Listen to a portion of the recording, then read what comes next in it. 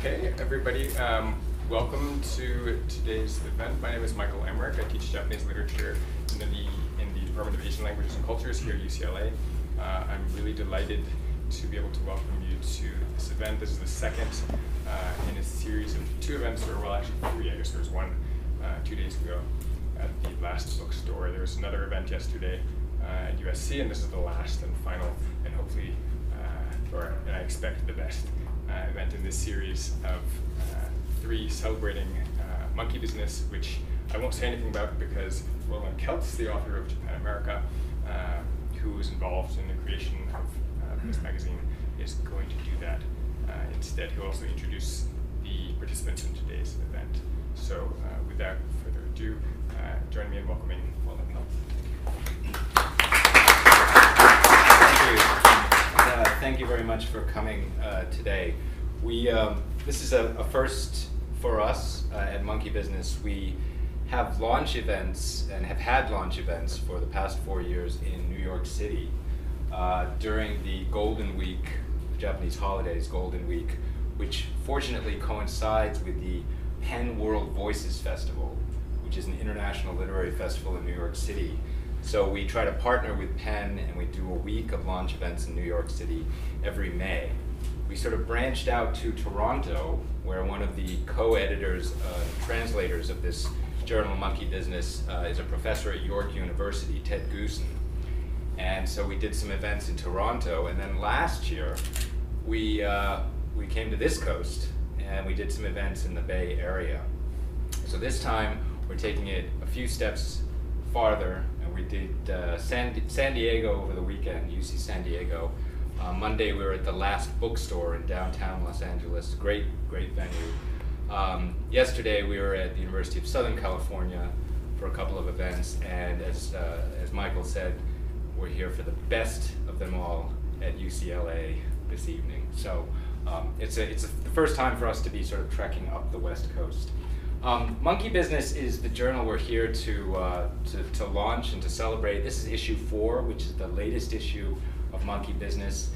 Issue 5, I'm happy to say, is currently underway and will be published around February or March of next year, issue 5. And will feature many wonderful works, but also some of you may know the Japanese novelist Haruki Murakami, and he's contributed an original essay to Monkey Business number 5. So we're looking forward to that publication. In the meantime, we have all 4 publications, Monkey Business in English, 1 through 4, available this evening for sale after the event. And the authors here, whose work is featured in those journals, will be happy to sign for you. This is a kind of once-in-a-lifetime event, really. So it's a chance to get those copies signed. Quickly, a little quick history about Monkey Business. I met the founding editor and translator of Monkey Business in 2002, a long time ago, in New York City, coincidentally at a reading by Haruki Murakami, who was in New York City for the New Yorker Festival in 2002. As it turned out, I and Professor Motoyuki Shibata were both writing about that event for Japanese publications. And it's really quite fitting because the idea was to write for a Japanese audience about a Japanese novelist in New York City. So this kind of boomerang of rhetoric, if you will, trying to describe what Haruki Murakami looks like, what he says, how he's perceived when he's thousands of miles away in New York City. And subsequently, I met Moto several times in Tokyo, and we discussed all kinds of ideas, particularly about literature. And in 2006, we were invited to collaborate on a Japanese, what they call a literary portfolio for an American journal called A Public Space, which is published out of Brooklyn. It's a quarterly literary journal founded by Bridget Hughes, who worked for 10 years with George Plimpton at the Paris Review. So before we get into all that gossip about literary magazines, she founded Public Space in 2006, and the very first issue featured a Japanese literature portfolio, in English of course, that was put together by Moto Shibata and me, and it featured Haruki Murakami, it featured Masaya Nakahara, Kazushige Abe, who is translated by Michael Emmerich, the professor here tonight. And we put that together, and happy to say that issue sold out right away because of our portfolio, of course, and also sold several copies in Japan as well. So it's now a kind of collector's item, the first issue of A Public Space. But it was a lot of fun, and it's one of the reasons that Moto decided to found his own literary journal in Japan called Monkey Business. And that was, of course, in Japanese when it was launched in 2008. But around 2010, Ted Goosen talked to Moto about the idea of publishing this magazine with the same brand, if you will, in English, and to take some of the material from the original Japanese Monkey Business, but to also be much more eclectic in a sense, and to include works by American writers, works by posthumous works by Japanese novelists, traditional novelists, historical novelists, to include haiku, tanka, poetry, to include manga. In fact, the manga in these issues is quite striking, as you'll see when you take a look. Some based on Franz Kafka's short stories, for example. To also include photographs, visual art. So I like to think of this magazine as an example of what James Joyce's vision was for Ulysses. Joyce wanted to write a book that you could open anywhere and enter into the stream of narrative and feel the feelings in the story and dive right in. And I feel that way about Monkey Business. You can really open it just about anywhere and dive into the world created by the translators and the authors and the poets and photographers and manga artists present in the publications.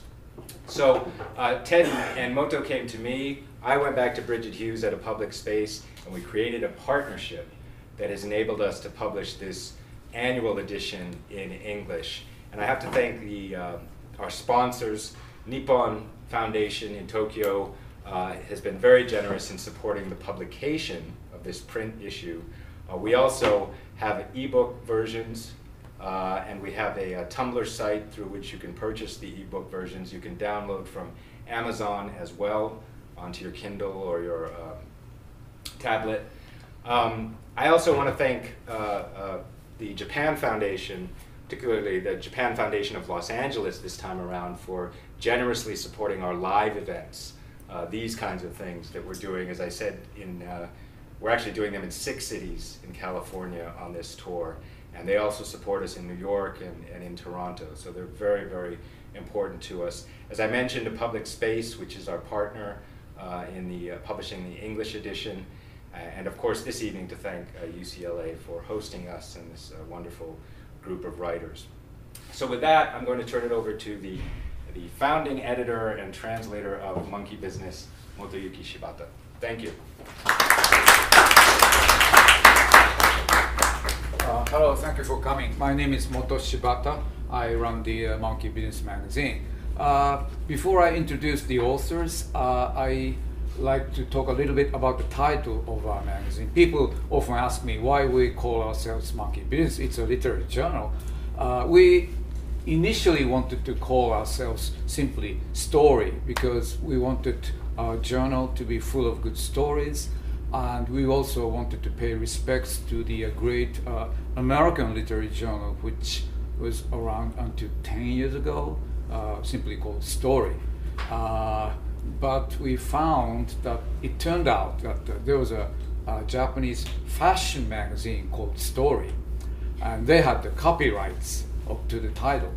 And we took a look at the magazine, and we didn't think it was very good, so we thought it would discontinue after a while because economy was bad and magazines are discontinuing one after another. But they didn't, and the magazine is still going on strong. So we had to think of some other title, and it occurred to us that in Japanese literary scene there is it's so serious, and Chuck Berry sang about too much monkey business, but we thought in the literary world there was too much serious business and too little monkey business. So we decided to call ourselves Monkey Business. That's it. Okay, I like to introduce the authors.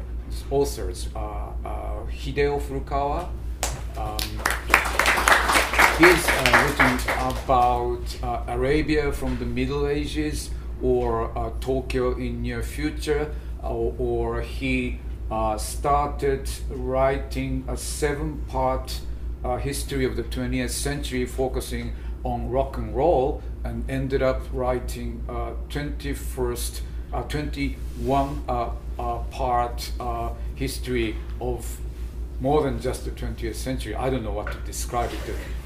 It ended up in with a 1,000-page huge novel, and he's also just completed a huge novel, which is a kind of a rewrite of the tale of Genji.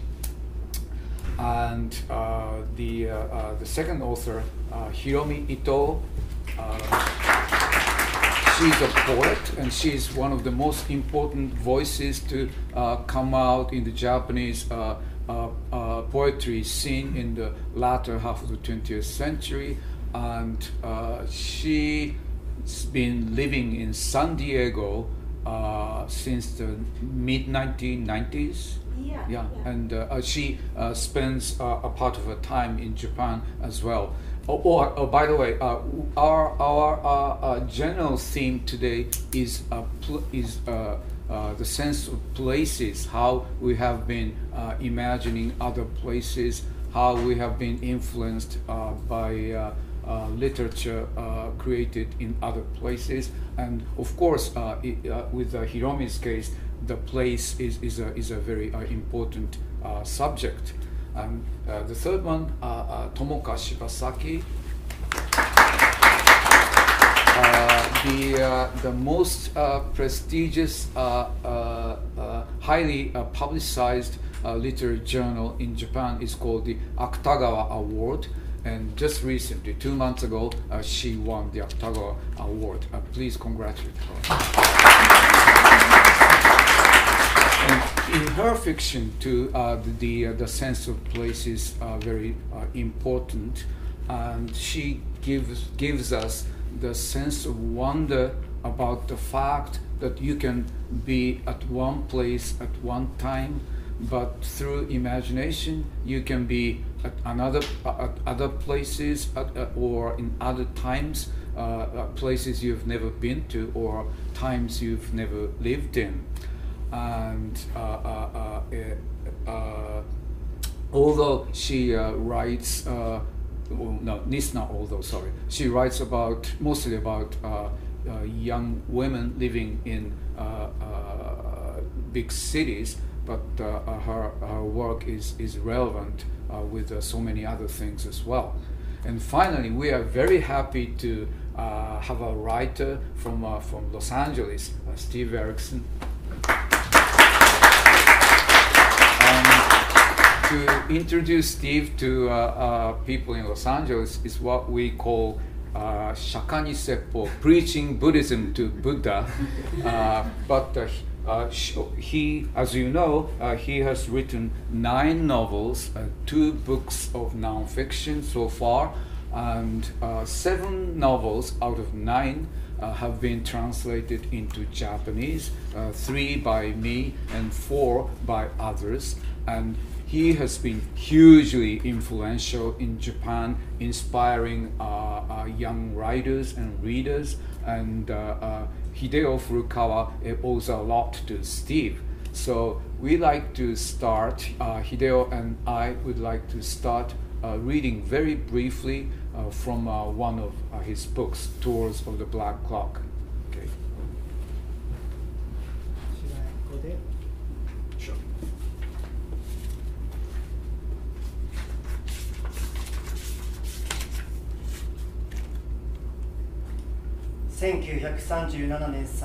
March 1937. 雪は溶け、排水溝で氷が割れる。 The snow melts and the ice breaks in the gutters. 人々はケルント川通りをせかせかと行き来し、カフェからカフェへと渡り歩く。 And people hustle up and down the Kärntner Strasse from one coffee house to the next. 絵描きたちがシュテファン聖堂の周辺にイーゼルを建てる。冷気で絵の具が固まらないよう彼らは小さな火を焚く。 Painters set up their easels around St. Stephen's with little fires to keep the colors from hardening in the chill. 時折パレットが炎に近づきすぎて絵の具が引火してしまう。 Every once in a while, a palette gets too close to a flame, そのポンという小さな色付きの音が広場中から聞こえてくる。 and you can hear little pops of ignition and hue all over the square. 砂糖と香水とキャベツの匂いがする。 There's a smell of sugar, cologne, cabbage. ホーフブルク宮が環状道路の中央にそびえ立つ。 The Hofburg rises at the middle of the Ringstrasse. あたかも水中の山脈が海底から我が身を引きちぎり、水面まで浮かび上がってきたような姿だ。 Like a mountain range that's ripped itself loose from the ocean bottom and floated to the surface. 野良犬たちが群れをなして通りを駆け巡る。 Through the streets, wild dogs run in herds. 政治犯の仕掛けた爆弾がカフェの人並みに悲鳴とめまいを引き起こす。 Political bombings set off peals of giddiness among the cafe crowd. 怪しげな軍隊の連中が長い黒ブーツと茶色の軍服に身を包み、噴水と噴水の間を繰り返し行進する。 Phony military guys in high black boots and brown uniforms march back and forth between the fountains. 1939年、 1939, 愛は荒れ狂う。 love rages. 怒涛のように真っ赤に煮えたぎってお前の中から出てくる。 It cries out from you, seething and red. 募る一方の欲望を抱え、俺は何度もお前の元に戻ってゆく。 I come back for more and more. これらのドイツの夜にあって、俺たちは井戸の底に座り、衝動に貫かれた身を合体させる。朝が来ると、俺は愛のロープを伝って光の方へ、俺の子供が待つところへ登ってゆく。 These German nights we sit at the bottom of the well-joined and impulse. In the mornings I climb up the rope of my love to the light where my child waits. メーガンはだんだん塞ぎ込みがちになっていく。 Megan grows sadder. 孫がきっかけとなって両親は仕送りを再開し、彼女は犯罪生活と縁を切る。 Her parents resume the stipend inspired by the grandchild, and she gives up her life of crime. 街はひっそりと不気味に静まり返っている。 But the days are still disquieting. オーストリアの新聞はポーランドの挑発について書き立て、スイスの新聞は別の見解を示す。 Austrian papers scream of the Polish provocation.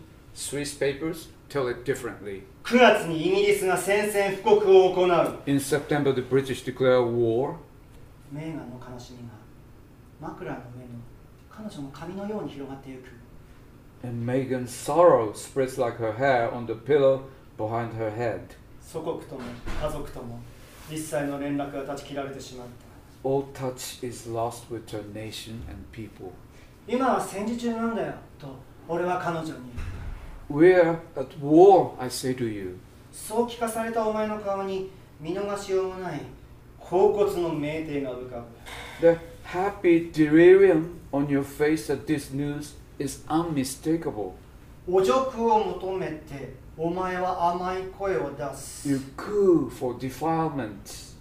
彼を見ているの Is he watching? とお前は俺の下でつぶやく。 You mutter beneath me. 俺は部屋の影の中に彼の姿を探す。 I look for his form in the shadows of the room. お前の内部の熱が俺の来感を爆発させる。 The heat inside you detonates me. 年の暮れも近づいてくると人々はこの戦争の時期終わるものと確信するようになる。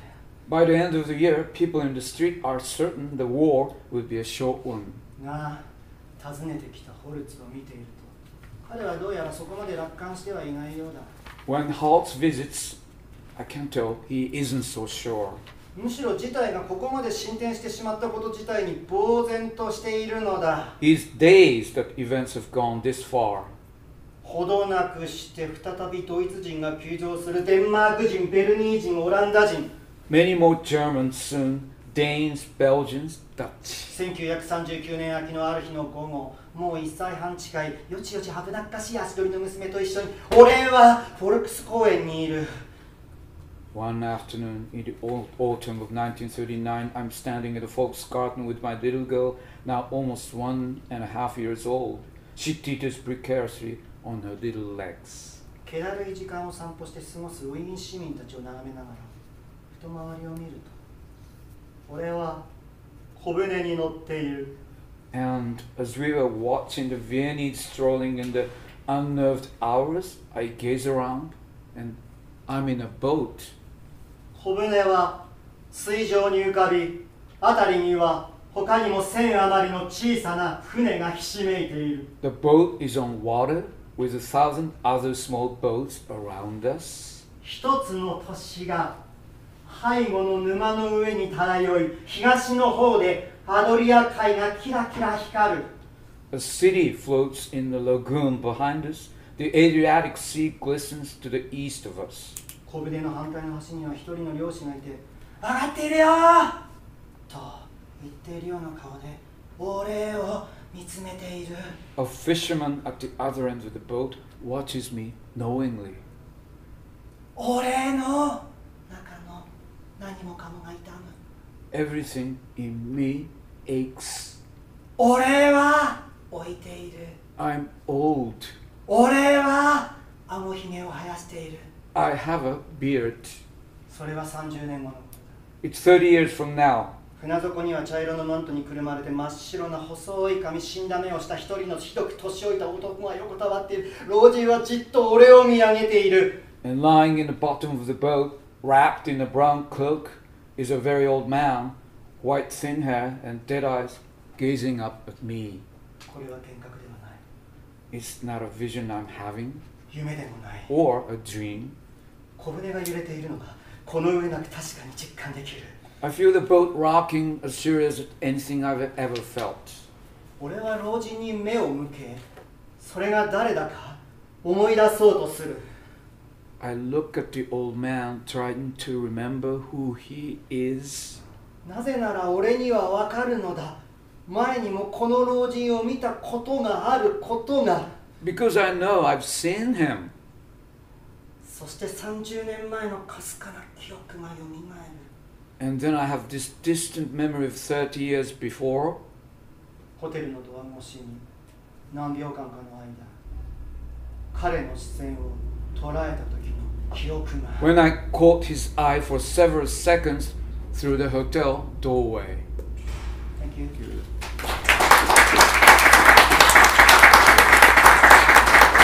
you very much. The reason we read this is, number one, we wanted to pay respects to Steve, but also we wanted to sort of disorient ourselves.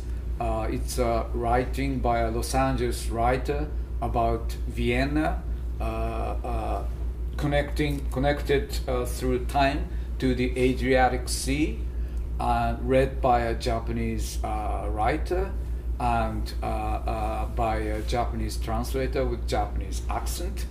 So now we want to further disorient ourselves. I asked Steve to read from one of his novels, The Sea Came In at Midnight, about Tokyo.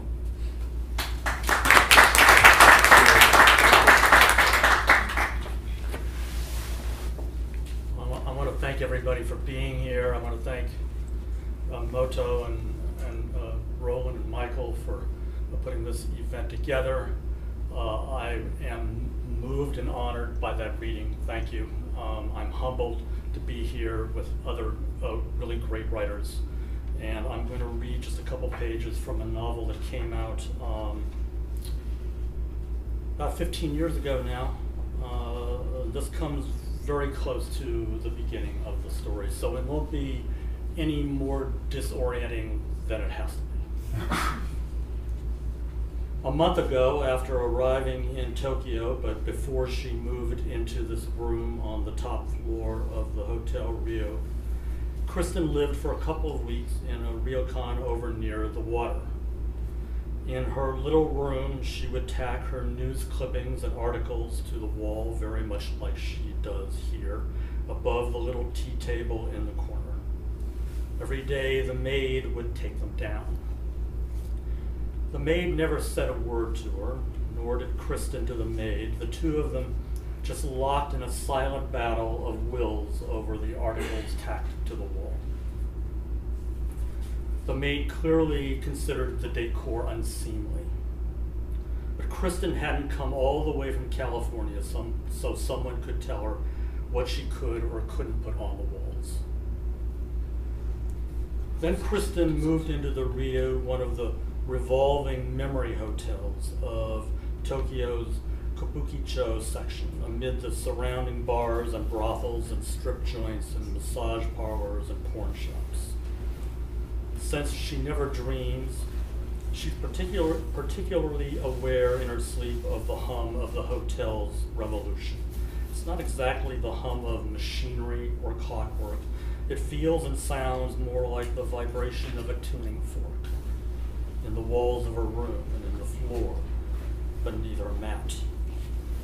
When the revolving cylindrical hotel slides into alignment with one of the outer exits, it opens up into one of the passages that lead to random neighborhoods of the city.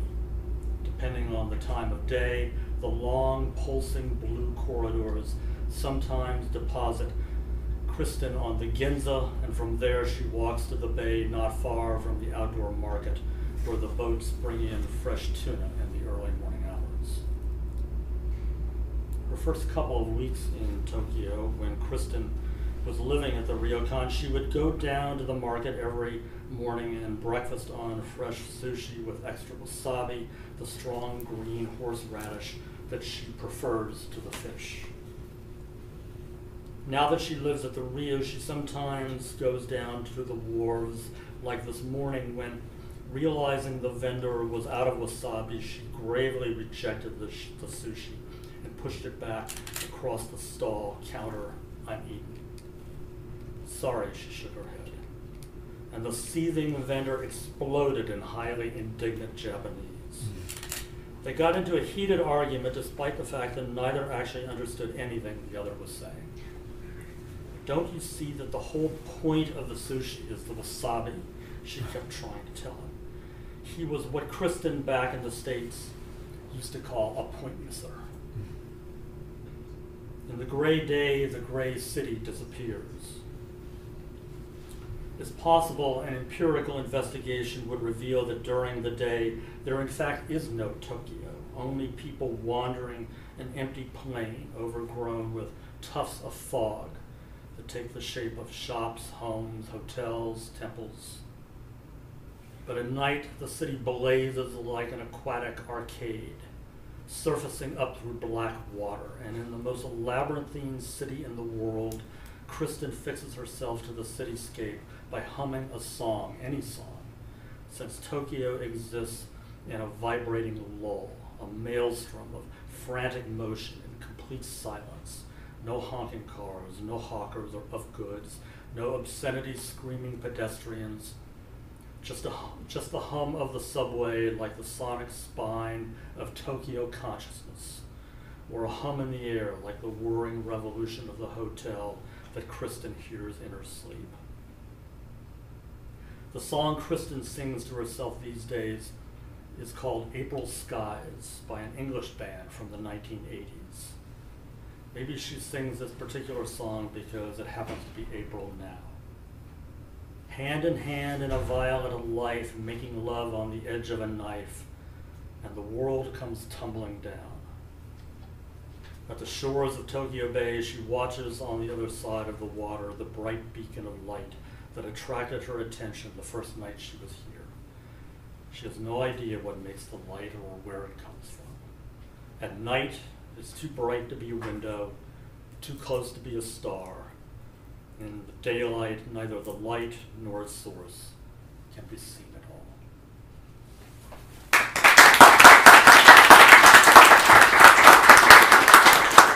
Thank you very much, Steve. Okay.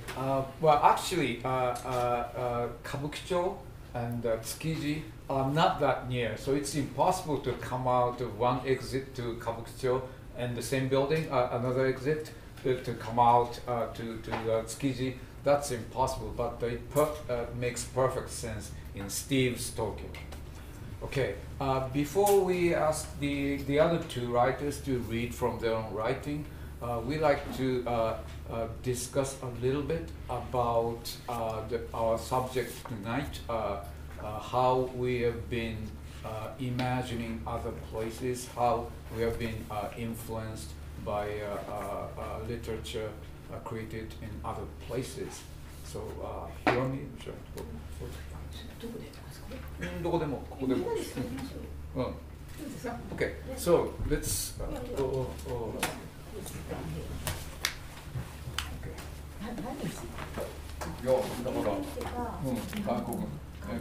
Yeah, so I should talk about the foreign literature. Sure. Could you say that? To the scene. So. Oh, yeah. How you have been influenced by literature from other countries? Other countries, yes. Yeah. You know, since we are Japanese and you know this minor culture and minor language, most of the stuff were translated. That's right. When we were a child, and so you know, I loved any kind of stuff, even if you know they're talking about something I've never seen, I've never eaten. But I was so fascinated about reading any kind of stories about unfamiliar food or places. But then, when I started to write poetry, I was 18. 20 or something like that. I helped my professor was translating a American poet. It's called Shibata, and I'm sure you guys don't know. And I've been asking people, but nobody knows that. But then she was at that time maybe late 30s, and then she was a feminist poet, and then writing very strongly, you know, very feminist stuff means, you know, using a lot of bad words, can't, fuck, or that kind of stuff. And then I just helped the translation, and that I just started to write poetry, and then really came to my mind very directly. This is from the 1970s, 80s? Late mid-70s. Mid-70s. Yeah, okay. And then meantime, I read what's his name? Ginsberg. Yeah. What's the first name? Allen Ginsberg. Allen. Yeah, and then I thought poetry is, you know, we are writing this way, you guys are writing this way, but then very compact, and then, you know, short and compact. But then when I first read his Kaddish, it's on and on and on and very obscene, and then on and on and on, never stop. And that really impressed me a lot. And meantime, at that time, I was really crazy about Neil Young. The singer. You know that? Yeah, and Johnny Mitchell. And then, you know, I wasn't very not good English, so I tried to read. I tried to understand what he was talking. The lyrics, you mean? Lyrics, but then now I understand. And then sometimes it's really kind of nonsense, you know. And then, but at that time, didn't understand. So I tried to understand, and every single word sounds very nice for me. So think I'll packed in, buy a pickup, take it down to LA, and that word didn't understand at all. What does it mean pick up? What does it mean take it down? Now I understand. I'm living in San Diego, so take it up, you know, take it down. So he was living somewhere up north and take it down. But that kind of word to word, I don't know, it's not take it down or pick up, but then much bigger things, you know, I imagined a lot. So I got influenced. 5 minutes? Yep, 5 minutes. Okay. Great. Okay, so how about more comments? 私は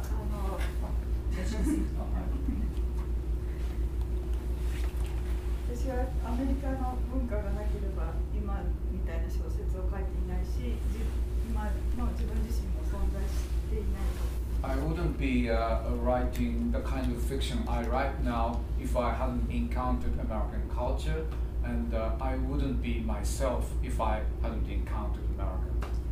その前に私の父の話をします。父は1943年生まれです。 Before that, I would like to talk a little bit about my father. He was born in 1943.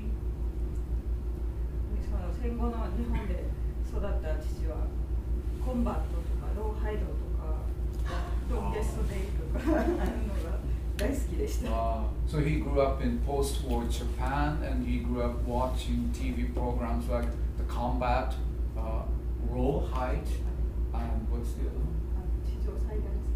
Oh, that's the longest day. That's the film. Okay, the longest day. 私が子供の時にもテレビでマクガイバーとか The 80とかナイトライダーとか So when I was a kid, I watched TV programs like, I don't know anything like Knight Rider? Knight Rider? MacGyver? MacGyver?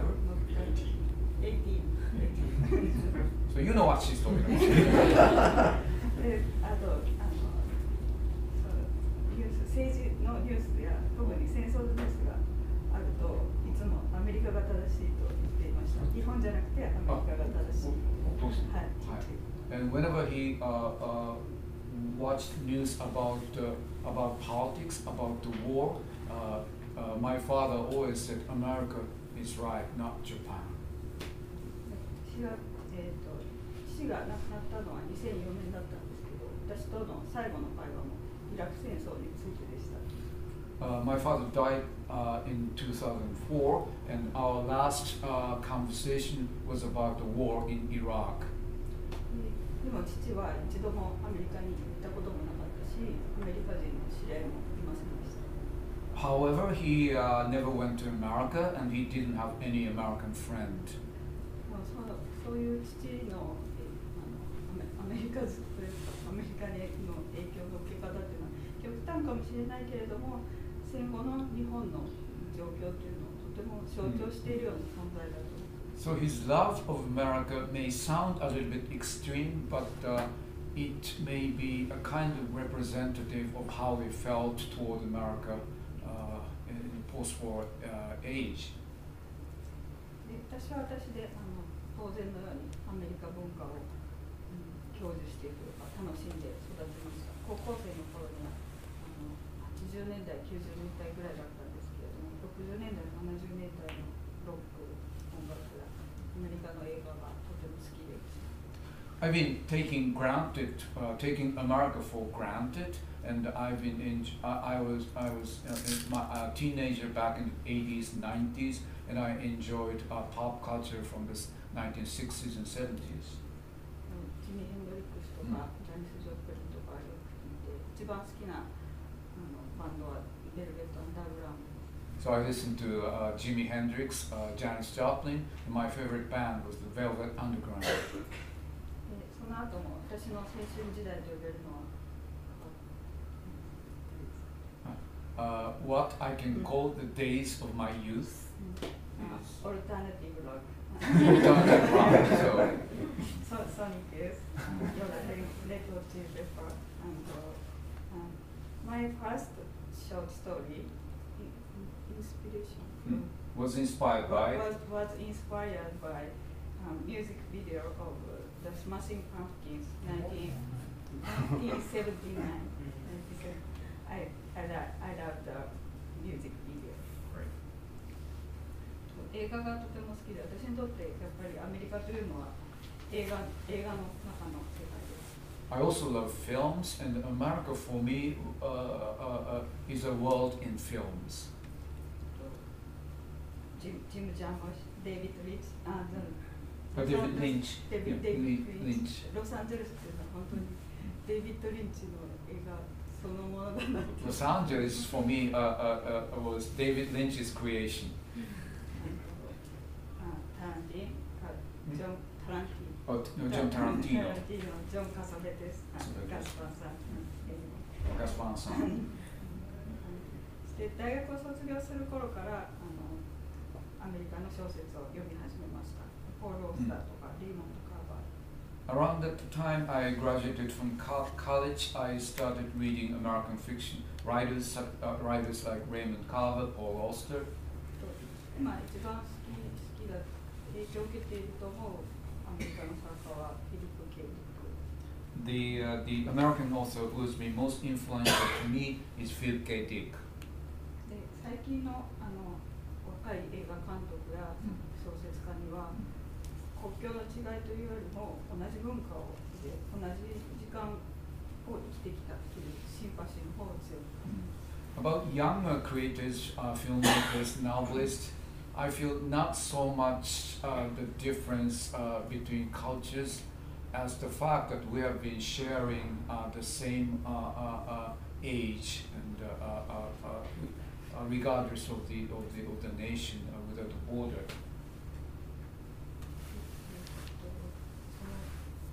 私は、2年前に初めてアメリカのニューヨークに行ってロサンゼルスに来たのは今回初めて。I came to America the first time back 2 years ago, and this is my first visit to Los Angeles. The last time was to New York. 父も私もそうですが、実際に行ったことのない場所、実際に見たこともない場所がアイデンティティに深く関わっているということは一体どういうことなのかというのはこれから自分の小説で書いていかなければならないことだと思っています。Both for my father and for me, the place we've never went to.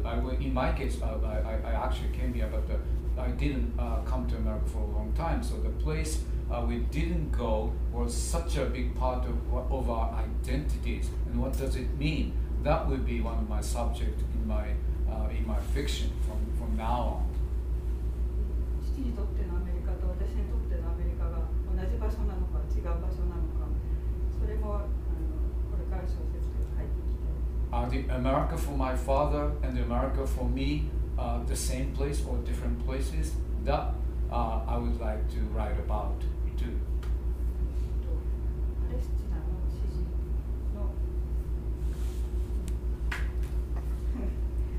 ダルビッシュという詩人の There's a Palestinian poet, Darwish. その土地の物語を書けばその土地の相続者という言葉があります。He says, if you write about a place, you are the inheritor, successor of that place. 私はある場所を書くときはそういう気持ちでいつも小説を書いています。Whenever I write a place in my fiction, I remind myself of that phrase. Thank you.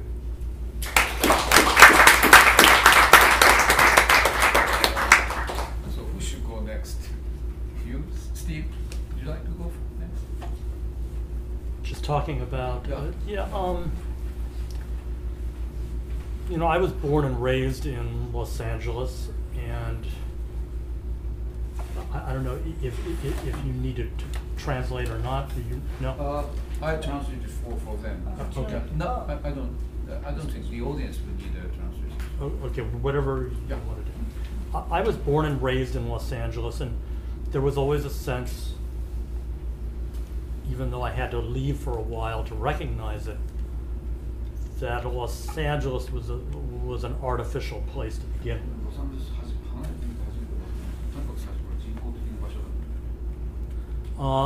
And that the sense of place and time was always pretty fluid.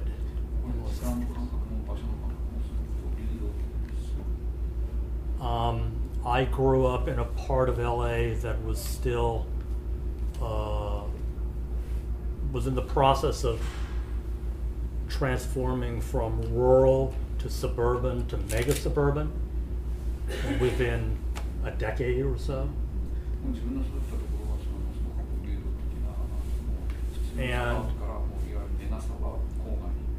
And it was a place partly, I mean, it was the San Fernando Valley that was partly built by Hollywood, but it was mostly built by aerospace. This is when Americans were on their way to the moon. So the neighborhood where I grew up, was a couple miles away from a makeshift frontier town that had been built for Westerns, while at the same time up in the sky were the vapor trails of rocket tests going on in the Santa Susana Mountains. And so that kind of a juxtaposition of things that didn't naturally go together.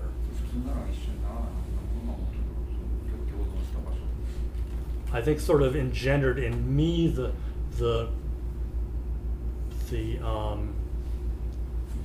elusive sense of time and place that I wound up writing about.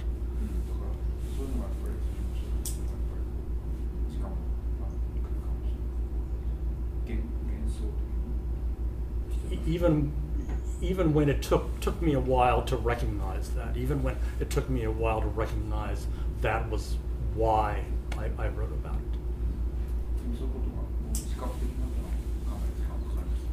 And that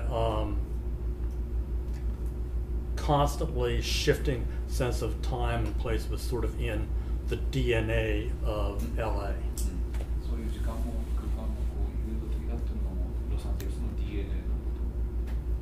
And now I think, and I say this hopefully without sounding arrogant about it, because that's not my intention. But that there's a way in which time and space in general feels Los Angelized, feels a lot like it's been made into Los Angeles everywhere.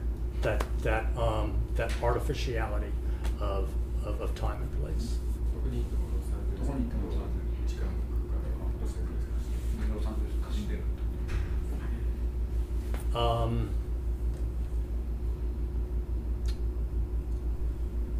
And then when I went to Tokyo, and I've only been once, and it was 17 years ago. It's obviously a very different city from Los Angeles, but there were things about it that felt that, like Los Angeles, felt like a Frankenstein city where time and place was kind of cobbled together.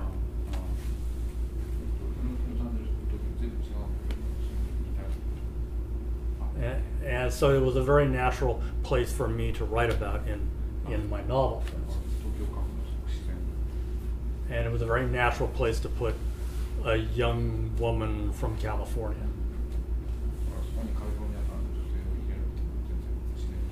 So that when she wakes up in her hotel, one morning the front door is, as you said, going to deposit her in this part of Tokyo, and the next morning in that part.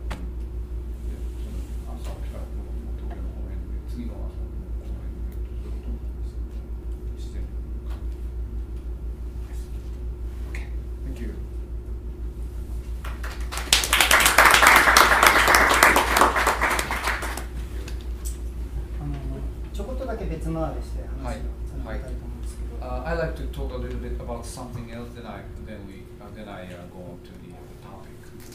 村上春樹さんの小説っていうのはほとんど英語になっていると皆さん思っていると思うんですけれども。You may think that most of Haruki Murakami's fiction has been translated into English. あるいはマイケル・エメリックさんの総統さんとか、もしかしたらこれから僕の話すことは知っている情報なのかもしれないですが。Maybe some of Michael's students, for Michael's students, what I'm going to say may be obvious. 彼のデビュー作と2作目というのは英語に公には翻訳されていません。Actually, his first two books have not been translated English officially.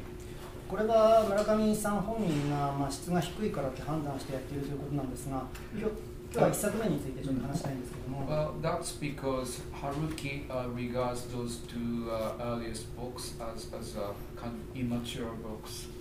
But I like to talk about the very first one. この「風の歌を聴け」っていうタイトルのデビュー作はアメリカ人の作家デレク・ハートフィールドっていう作家を村上春樹さんがでっち上げて、彼の生涯とか彼が書いた小説とかを引用して、それを主人公が愛読しているっていう設定なんですよ。It's called Hear the Wind Sing, and in it, Haruki invented an American writer named Derek Hartfield, and the narrator is a fan of his books, and Haruki invented Hartfield's biography and books he wrote. しかも村上春樹さんはこの小説の後書きで、自分はこの小説が終わった後デレク・ハートフィールドのお墓をお参りするためにアメリカに行ったという嘘までついてます。Besides, Haruki gives the afterword to the novel in which he claims that after finishing his book, he went to America to visit the grave of Hartfield. 実は村上さんはこの本を書いた時にまだアメリカに来たことがありません。Even though he had never been to the United States when he published that book. だから自分がアメリカ行ったことがないのに書いてあるっていうことに対してもこれは未熟だなと思ってるのかもしれないとは想像します。One of the reasons I would imagine he sees that book as immature was because he had never been to the United States at that time, actually. しかしこの本は日本人の僕にとってはとても面白いです。主人公は18歳でこの本を僕が読んだ時も18歳でした。But for me, as a Japanese, I see it as a very important book. The narrator is 18? ちょっと振り返って大学1年生。Oh, okay. The narrator goes back to the time when he was 18, and I was 18 when I read the book first. 18歳の僕にとっては別にアメリカ行ったことがない人がアメリカの作家をでっち上げたりアメリカに行ったって話を書いても全然不自然でないようなのがさっき柴崎さんもお話ししましたけども日本文化の中にあったような気がします。In Japanese culture, it was quite natural for us to write about a place, write about America when you have never been to America. Actually, it was quite natural in our atmosphere. これを読んだのは僕18歳って言いましたけれども18歳の時に初めて東京に出てきてそれまでは日本の地方に住んでました。I came to Tokyo first when I was 18. Before that, I had been living in up north. とても田舎でですね、山と山、さらに山と山で、要するにちょっと盆地です。クレーターのような中に僕が住んでいました。We were surrounded by mountains all over, and it was kind of a crater-like place I lived in. そして僕は9つ離れた兄がいて、この兄が小学4年生から小学6年生まで毎週映画館に連れてってくれてたんですね。古川さんが1年から6年。4年から6年です。4年から6年。I have an older brother who is 9 years older than I am, and he took me to the movies while I was from the 4th grade to the 6th grade every week. Every week, okay. しかもダブルフィーチャーです。ダブルフィーチャー。僕はだから10歳から12歳ぐらいまでにだいたい200数十本の映画を映画館で見たと思うんですけども振り返るにその9割ぐらいはハリウッド製だったと思います。So I must have seen more than 200 movies while I was 10, 11, 12. But as I think back now, I realize that 90% of those films were made in Hollywood. 僕はそういう僻地の盆地の中に住んでてあまり外に出なくても中ではハリウッドが持ってきた映画別のアーティフィシャルな世界をもう毎週毎週体の中に入れてたという感じです。So I was living in the backwoods, but at the movie theater, I digested the entire different world from the outside.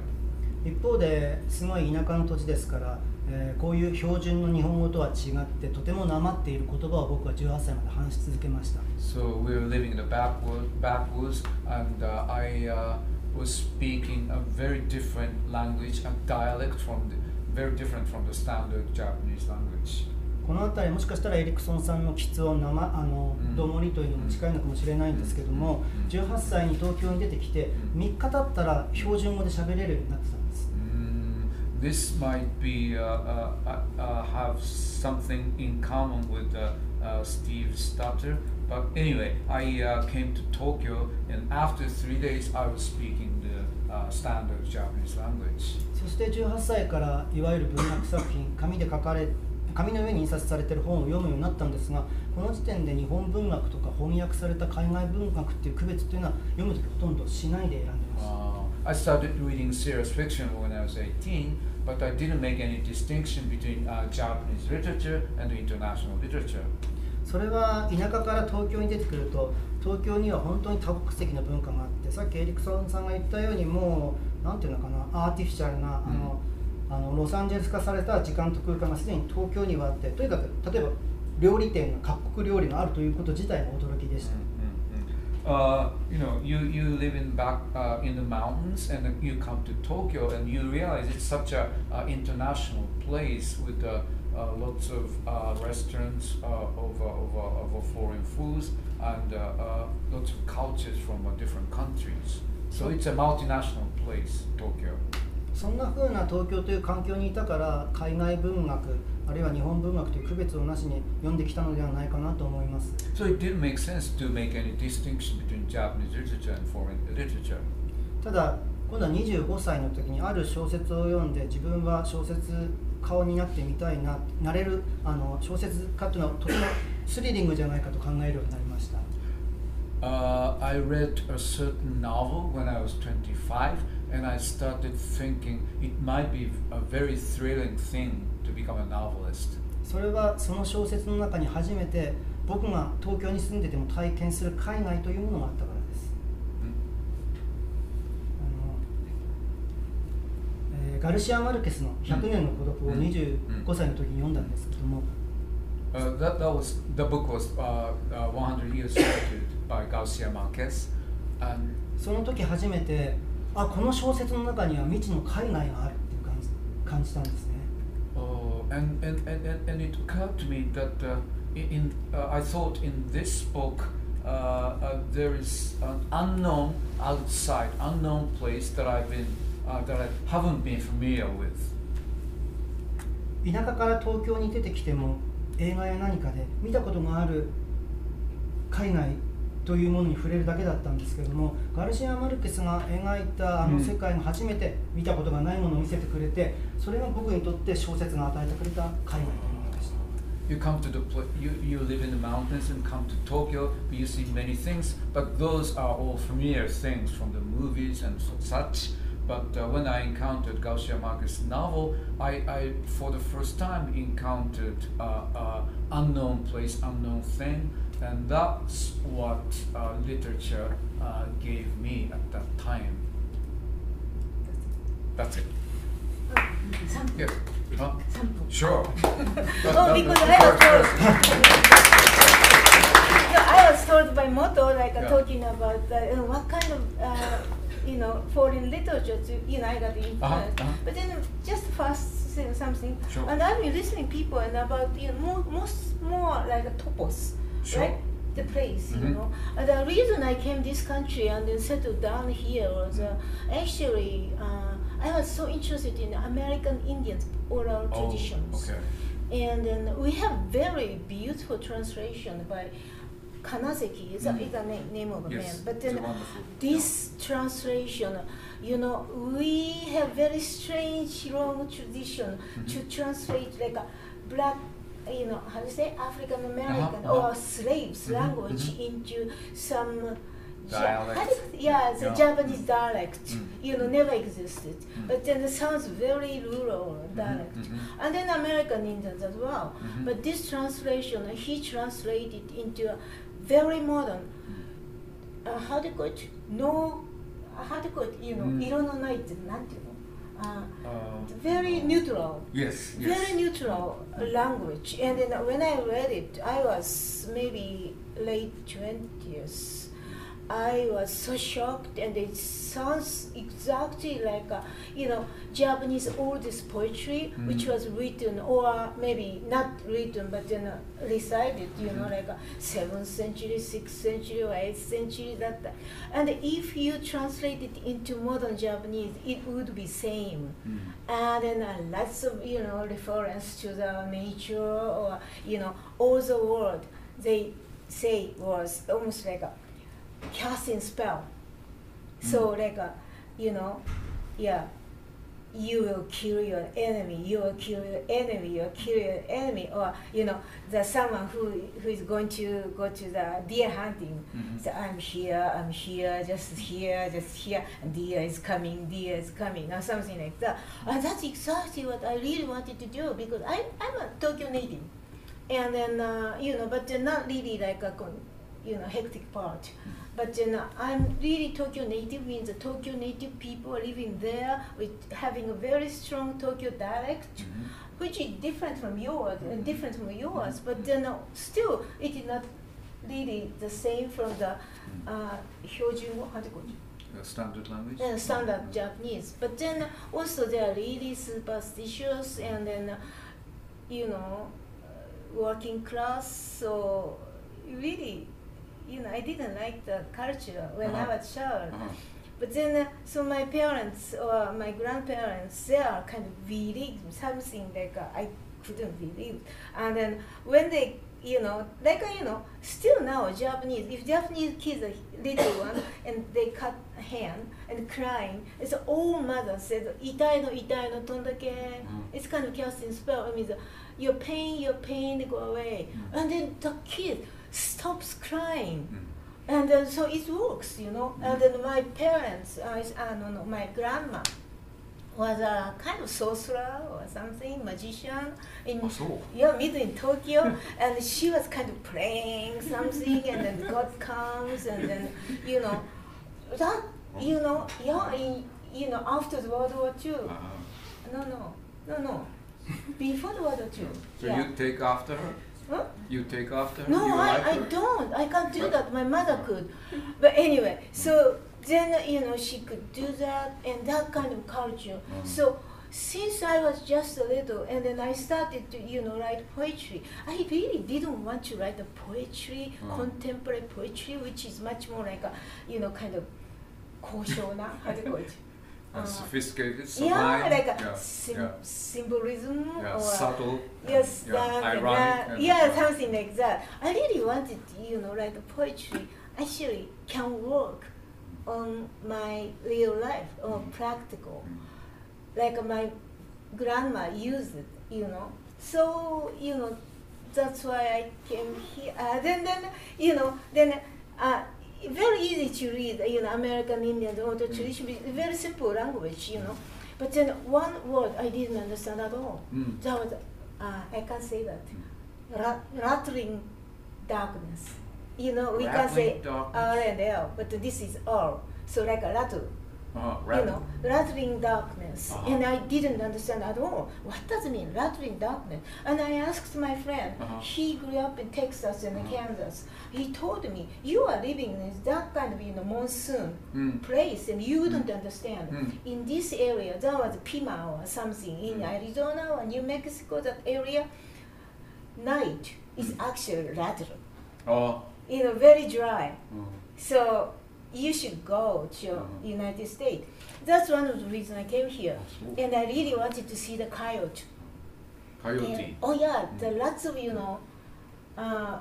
stories about the coyote. We don't have coyote. We have fox and some other, sort of badger dog, but then they actually act exactly the same way as coyote, but then I really wanted to, see coyote. Also, when I was a child, I loved the story by Ernest Thompson Seton. Do you know that? Okay. A very famous Canadian writer.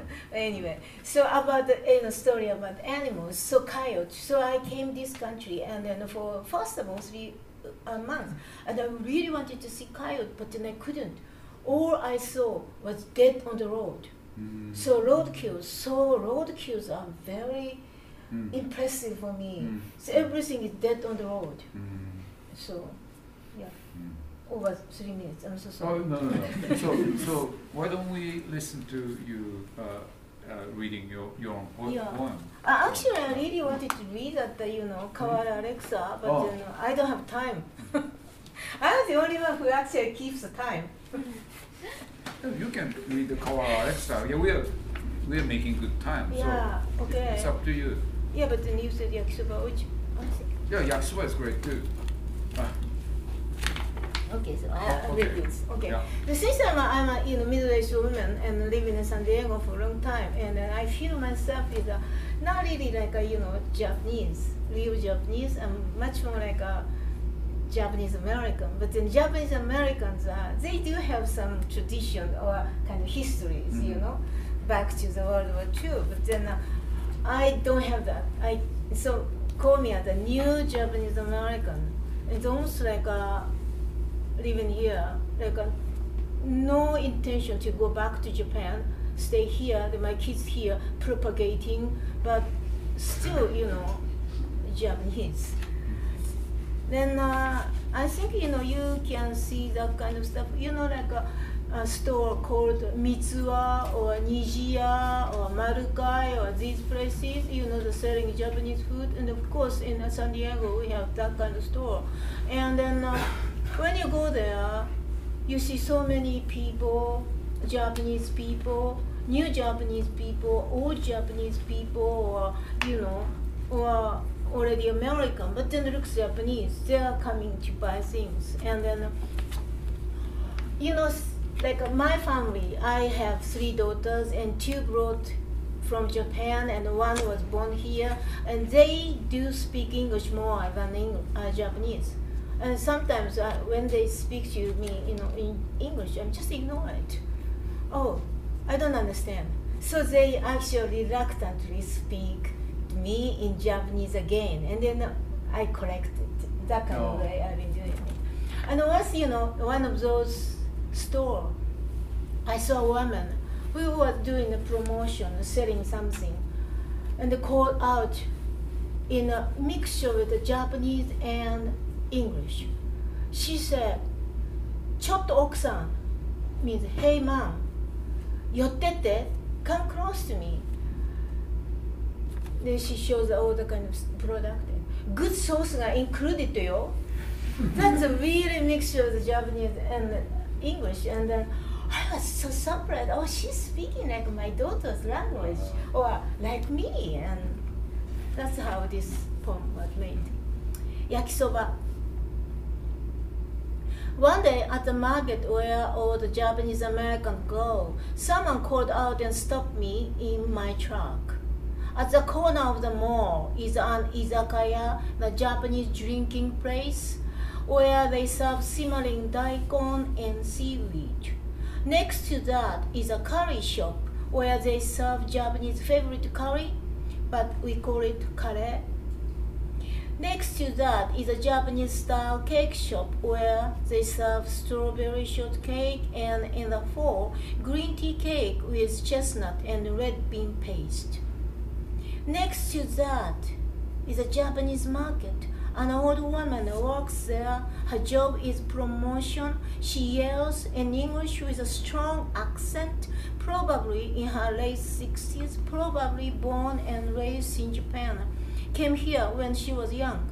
Life here is probably longer. Never will return. She uses only Japanese with her family. When she speaks in Japanese, her children and grandchildren respond only in English. So today, just now, she yelled and stopped a single woman like this. ちょっと奥さん寄ってって、good sauce が included よ。I was the one she stopped. My mind spun as I stopped.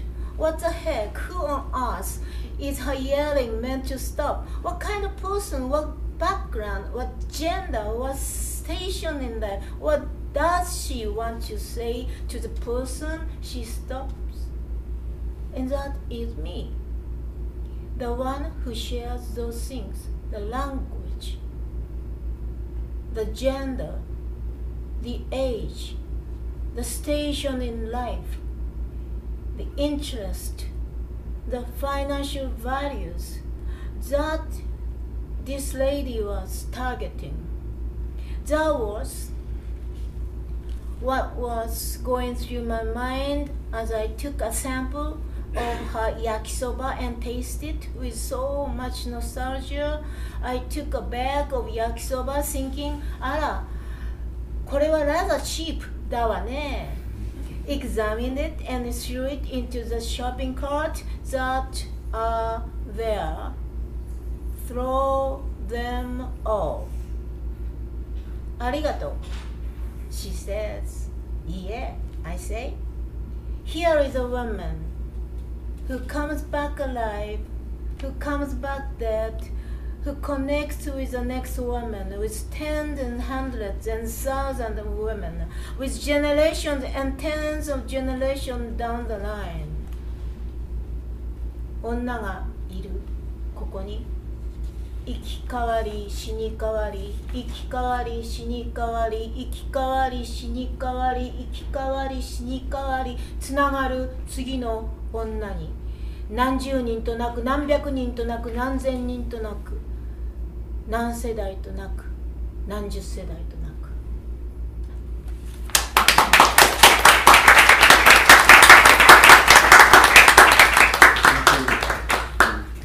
This point was actually not really like me. Usually I'm writing much more kind of queer stuff.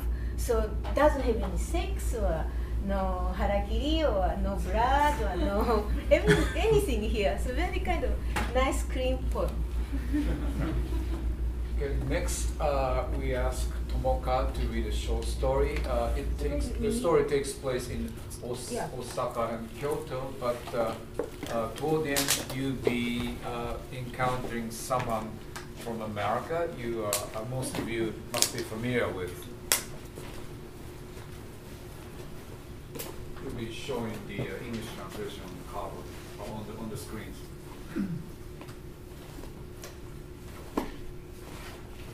Just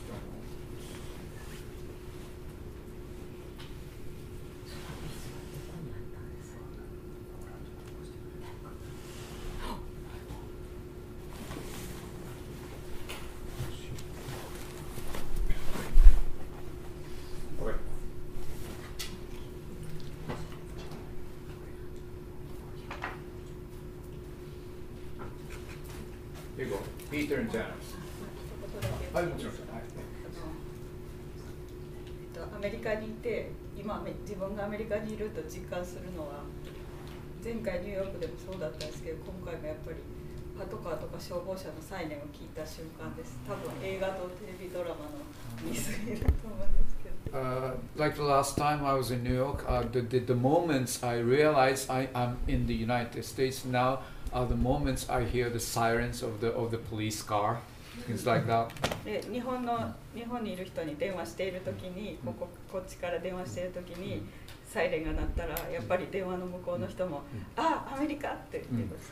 So I was calling a friend of mine in Japan, and she heard the siren of the police car over the phone, and she said, "Oh, America." これは今からよくな1992年の大阪の高校生の話です。So this story is about a high school student living in Osaka back in 1992. ピーターとジャニス。京都の大学を受験した帰り道だから2月だった。阪急電車の急行だった。桂の駅でドアが開いた。朝東京から大阪から京都へ向かっていた時は桂でドアが開いた瞬間にびっくりするほど冷たい空気が車内に流れ込んできて大阪と京都は違うのだということがいっぺんに分かった。天王山を越えると国が変わる。だけど今はもう京都の空気の方に慣れてしまっていてドアが開いても寒いと思うだけで驚いたりはしなかった。そろそろ夕方でもまだ明るい時間だった。何人かが冷たい風と一緒に乗り込んできていくつか空いていた席は埋まった。私の隣も埋まった。座ったのは白人の若い男の人だった。ドアが閉まって電車が動き出すと、傾いた光の差し込む車内は足元の暖房のせいもあって暖かすぎた。明日も別の大学を受けるためにこの電車に乗る。どこも受かるとは思っていなかった。そういう雰囲気の高校だった。2ヶ月後に自分が何をしているのかわからないのって面白いと思った。何度か京都に通っているうちにだんだんと覚えてきた家やマンションや店舗やパチンコ屋が同じ速度で行き過ぎるのを眺めていた。知らない人たちが通う学校の広々とした校庭では野球部が整列していた。天王山が間近に迫り、くすんだ深い緑の木々の塊は冬の終わりの日光によって明るいところと暗いところがくっきりと分けられていた。すみません、隣の外国人が言った。少し発音しにくそうではあったけれど、それなりに言い慣れた感じのするすみませんだった。私は彼を見た。私はピーター・ジャクソンと言います。カナダから来てキリスト教会の仕事をしています。はい。彼の曲がりくねった金髪は光に透け、目は緑色だった。緑色の目はこっちを見ていても見られているような気がしなかった。言われる前から教会の人だろうと私は思っていた。前にこういう顔の人がうちに時々来た。彼らは必ず2人だった。目の前にいる人には相棒はなさそうだった。カーキ色のコートにオレンジ色のナイロンのリュックを膝の上で抱えていた。こんにちは。こんにちは。私は同じように返した。山田とは名乗らなかった。彼は穏やかな微笑みを崩さずに言った。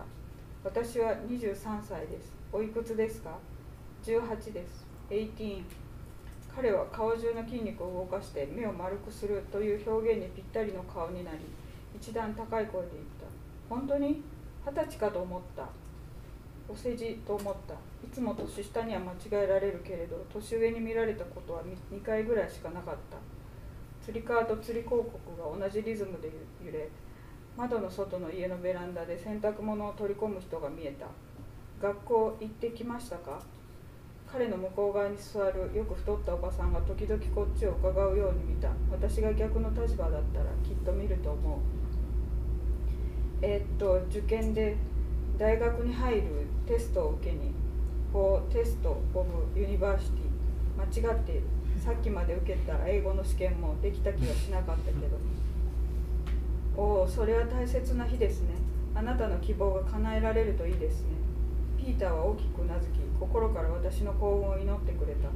この人はきっと本当にそう願っただろうと思った。神に仕える人なのだから。私は申し訳ないような気がしたから目をそらした。向かいのシートには真ん中に4歳ぐらいの男の子を連れた祖母らしい人が座っていて、私たちの後ろの窓の外を指して何か言っていた。その両側の2つずつ計4人は全員眠っていた。足元から出る熱風のせいで寝てしまうに違いない。私も眠い。また来年頑張ります。あなたの努力は報われると思います。彼は真摯に言った。次の駅に着き、扉が開いた。閉まる寸前に向かいのシートの端に座っていた紺色の作業服を着た中年の男が誰かに脅かされたように目を覚まし、振り返ってちょうど真後ろにあったホームの柱につけられた駅名のプレートを確かめると、慌てて立ち上がって電車を降りた。その人が降りるのとドアが閉まるのが同時で、ドアは一度その人を挟んだ後、ゴトンと音を立てて開き、今度はぴったりと閉じた。ホームに降りた瞬間からその人はゆったりと歩き出し、私たちから遠くへと離れていった。何の勉強をするのですか？ピーターの目は緑色だ。薄い色で目の中が透けて見えるようだった。なんでこんな目で見えるのか不思議だった。哲学か美術史。ピーターは首をかしげた。目は薄い緑色だった。細胞の境目が見えそうだった。フィロソフィーとヒストリー・オブ・アート。どの程度通じたかは分からなかったけれど、あはとピーターはうなずいた。難しいですねとピーターが言ったので、そうですね。今度は私がうなずいた。自分のピーコートのボタンを撫でながらピーターに質問した。日本にはどれくらいいるんですか？6ヶ月？ピーターは頭上で揺れている釣り広告の方に目をやってから自分で確かめるように答えた。釣り広告には4年以内に大地震と大津波で日本崩壊、死者300万人と地割れをイメージしてかひびの入った時代で書いてあった。コートのボタンが取れた。日本はどうですか？ How about Japan? How do you think about my country? ピーターはにっこり笑った。いいところですね。金色のまつげは硬そうだった。綺麗だし、とても便利です。みんなとても親切です。ピーターは思い出したようにリュックサックを開けて名刺を取り出した。白い四角い紙にはなんとか協会なんとか派と書いてあったが、何がどう違うのか私には分からなかった。ピーターはピーター・ジャクソンとカタカナで印刷された名刺を裏返した。右手にはいつの間にかボールペンを握っていた。日本の名前を考えてもらいました。ピーターはそう言いながら電車の揺れで震える線を綴っていき、何もない場所にできていく道をたどるように私はその線を目で追った。名刺の裏には漢字でピーター・ジャクソン、美しいに多いに弱いに損すると書き込まれていた。美の右上には小さな丸があった。たどたどしいけれど正確に書かれたその文字をじっと見つめて私は言った。誰に教えてもらったんですか？友達とピーターは言ったが、私の反応が芳しくないのに気づいたのか、眉を8の字に曲げた。外国の人は顔が器用だ。間違えてますか？間違えてはないです。私は答えた。何か他にいい漢字を教えた方がいいと思っていろんな漢字を頭に思い浮かべていた。それとも修行僧なのだから野球選手で42や49、死ぬとか苦しむとかを背番号にする人がいるようにマイナスの意味の漢字をわざと選んだのかもしれないと思った将来は何になるのですか？先生、ピーターが聞いたので答えた。よく行きたいです。1月前に受けたセンター試験の倫理の問題文にそう書いてあった。冒頭にあったその部分を読んで動揺してしまった。点数が足りなかったらあのせいだ。ピーターから目立った反応が返ってこないので私は言った。小説家、オーサー。発音が悪いのか、ピーターはまた曖昧な微笑みを返した。ノベリスト。私が言うと、ピーターは、おお、素晴らしいですね、と言った。大阪駅からバスに乗り換えた。一人掛けか、窓際の席に座りたかったのに空いてなくて、二人掛けの席に座った。窓際にはジャニスが座っていた。バスが動き出すと、ジャニスが窓の外を見たまま聞いた。まっすぐ帰るの？さあ、私は一旦答えて、もう暮れた群青色の中に白い光をいくつも輝かせている高層ビルを見上げていった。多分ね。あ、そう。ジャニスは相変わらず窓の外を見たままだった。ムートンのコートにレインボーカラーのマフラーをしていた。茶色い髪は伸び放題だった。ジャニスが見ているらしい。隣の車線を行く車を目で追いながら私は言った。去年ジャニスの映画見たで。ライブの場面で下の階の女には恋人がいて私にはいなくて、下の階の女を観察したら早起きしてた。だから私も早起きすることにしたって話してたやろ。ジャニスは何も言わなかった。パイプ椅子が並ぶ会場で上映されていたジャニスのドキュメンタリーフィルムを私は夏休みの最初の日に見た。あれ、私めっちゃ好きなんやん。欲しいものが手に入らないときどうすればいいかわかる？努力するのよっていうやつ。字幕で努力の上にトライと書いてあって、ジャニスがトライを歌い出す。その瞬間が私は本当に好きだった。ジャニスは窓に肘をついたままだったけど、やっと私を見た。あんた努力してんの？わからない。あんたが努力してるかどうかはあんただけやで。うん。3つ目の停留所でジャニスはバスを降りて、堂島川沿いの遊歩道を西に歩いていった。窓際の席に移った。歩道にいた犬と目が合った。家に帰ってからピーター・ジャクソン、スズメの村という字を思いついた。桂枝雀の弟子みたいな感じもするし、俳人っぽい並びでもあると思って満足したが、名刺に書いてあった教会には連絡しなかった。何年かしてニュージーランドの女子高生が母親を殺す映画を見た。監督はピーター・ジャクソンという名前だった。その監督はさらに何年か後に小人が指輪を捨てに行くとても長い映画やキングコングの映画を作ったが、阪急電車であったピーターには全然似ていない。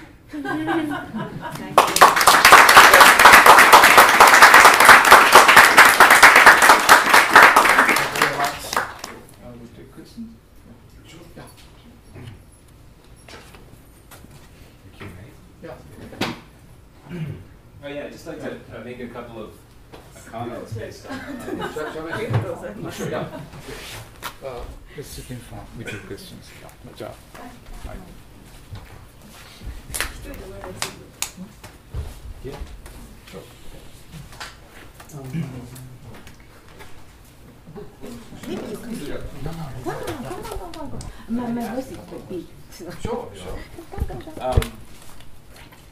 Along this idea of place and I guess dislocation in a way, I think was something that all of you addressed in a way in your discussions of place. There's location, of course, and then there's feeling dislocated or feeling divorced from place. I thought it was very interesting. I love to hear writers, both Japanese writers and non-Japanese writers, describe Tokyo. I should mention that I live half of each year in Tokyo, Japan, sometimes more than half, and the other half in New York City. So I have this experience of looking at the two cities really side by side, going back and forth. And it struck me that in Steve's beautiful description of the city, which is a sort of a city, a hall of mirrors in a way, in the way I see it through that description. He describes it, at one point the narrative, I should say, the narrator describes it as the most labyrinthine city in the world. And if you've been to Tokyo, you know that it's all sorts of circuitous alleyways and back streets that sometimes don't really lead anywhere or anywhere logical. But it occurred to me, by contrast, when Shibasaki-san or Furukawa-san describe a Tokyo in their work, it's almost second nature. It's just the city. It's the city with buses. It's the city with neighborhoods called Ginza and Shibuya and Akihabara. But it's not necessarily the most anything in the world. And that, I think, is quite revealing of the author's perspective. You know, when the description is the most labyrinthine city in the world, it's clear that the voice is depicting it in the context of the rest of the world. There's a whole implication there that the author or the narrator is describing it in the context of the wide world. So most labyrinthine compared to Rome, compared to New York, compared to Los Angeles. Whereas when Shibasaki-san describes the city, it's the city seen through the usually female characters' eyes, buses, strangers on the bullet train, etc. But it's just city. It's just city. And I shouldn't say just city, it is city. And similarly, Furukawa's, it is city. It's the city where the monsters are crashing through the neighborhoods, but it's city. And I think that's an interesting way to think about where the voice is coming from, where the city is being seen. So we've seen, obviously, Steve Erickson write about Tokyo. He's an author, as you just described, who largely grew up in this area, in Southern California, and saw this area metastasize in a way. But I'm wondering if, I'd like to ask, I guess, both Shibasaki-san and Furukawa-san and Ito-san about setting whether they've ever considered or ever set a narrative in a foreign city, or a city that is not native to them. You mean outside Japan, or not necessarily? It doesn't have to be outside Japan, but it could be just a city that's not your home city. Did they ever try to write about the Yes, or is that it?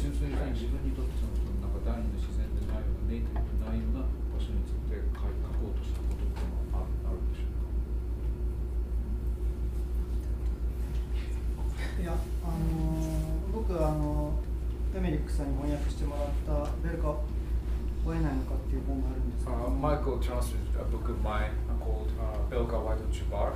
それは半分はソビエトとロシアの話で、 Half of it is about the Soviet and Russia, Soviet Union.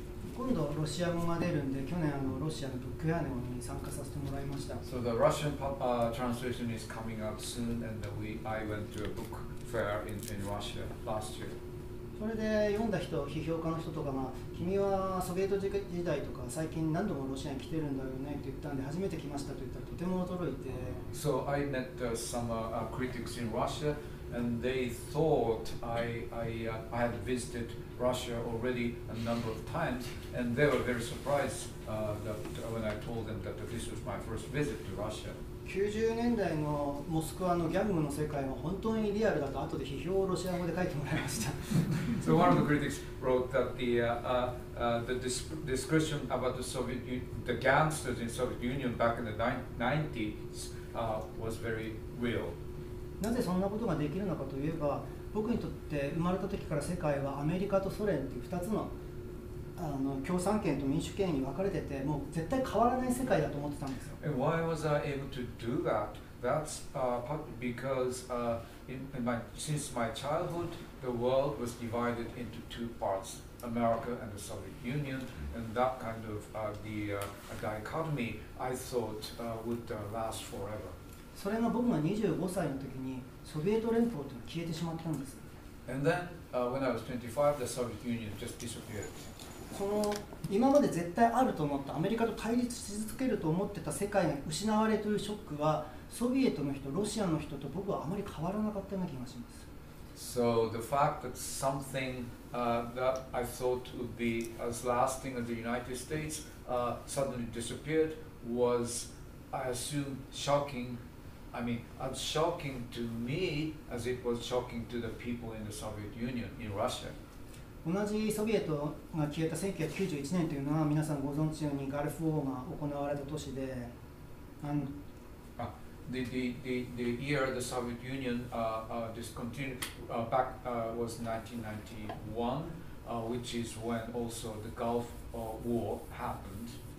この時もアメリカと中東の戦争のように見えるけれども、それで日本はどうするんだという大きな選択を迫られたり、日本って何だろうってすごく考えさせられました。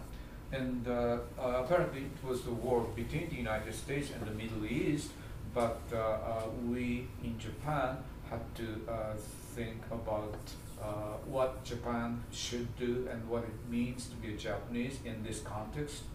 どんなに遠い場所で行ったことがない場所で起きたことでも、それが自分の体を引き裂くように自分の人生を揺さぶったら、当然現地にいる人と同じように書けるんではないかなと僕は思っています。Even if something happens very far away, if that thing shakes you as seriously as it does people there, I believe that I can write about it as realistically as people can over there. Okay, thank you. 私はいつも自分の小説の中では小説に書くのは実際に自分が行ったことのある場所がほとんどです。Mostly I write about places I have been to myself. 何かこういう場所を書きたいというのが先に立ってあるわけではなくて、実際に自分が行った場所、行ったことのある場所で面白かったとか、こんなところが気になったとか書きたいっていうことがあってから小説に書きます。I never think like, oh, I would like to a place like this, even though I've never been to a place like that. I always think about the specific place I've been to, and think of interesting things that happened or interesting I saw there, and that's how I start with places. 私は本当にどこの場所に行っても面白くて発見することがいろいろあって、それが自分の小説の元になっているんですけど。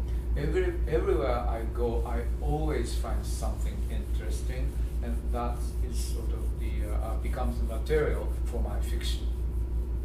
それを読んだ人から見慣れている場所だけれども、自分が見ようとしていたところとか、自分が見ていたのとは全然違う風景が描かれているというふうに言われることがよくあります。Some writers point out that the place I wrote about was familiar to them, but she managed to point out something they had missed or that something that was unfamiliar to them.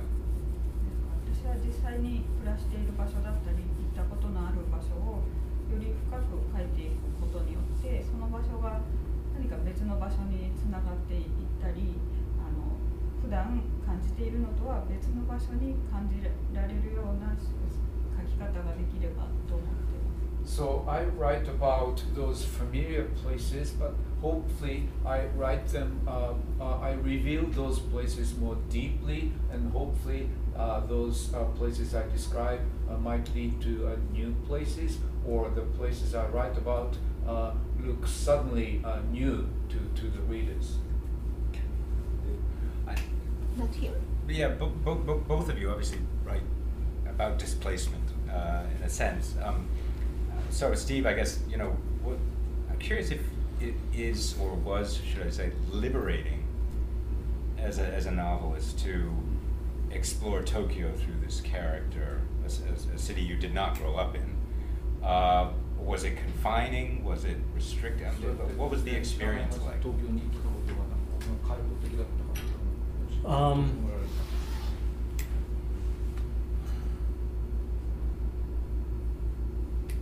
Well, I'll back up a second if I can. There's a famous American songwriter of the 19th century named Stephen Foster. He wrote a lot of songs about the South. And in fact, he had visited the South once in his life for a few days. Over the course of a honeymoon that must not have gone very well. And just as there's moral authority, there's also the authority of imagination, which is to say, if you can lie really persuasively, it becomes true in the context of fiction. And I became a writer very young so that I could make stuff up. And if I don't fully understand a city like Tokyo, which I don't, I can make up a revolving hotel that will deposit the main character in parts of Tokyo that have nothing to do with each other. So, in that sense, necessity becomes the mother of invention. I grew up in a city that is a very strange city. It doesn't have a center of gravity the way most cities do. It's really defined more by entropy. It's a city where things are constantly being propelled outwards. And I didn't realize that until I left Los Angeles and went and lived somewhere else and came back and saw it from the kind of perspective that you're talking about of somebody who has to see something in a new way. And it is on the one hand liberating in the way you were talking about, but there's a fine line between being liberated and being untethered. And I think a lot of my books wind up being about that. A lot of my books wind up being about the dislocation of the psyche as much as anything else. My books are filled with characters who are essentially nomadic, even when they're in one place.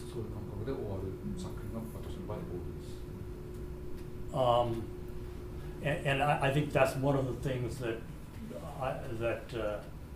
we talk about displacement, but there's also the subject of what the impact of displacement is on the people that we're writing about. As much as this sense of all the pixels of time and place not being quite connected.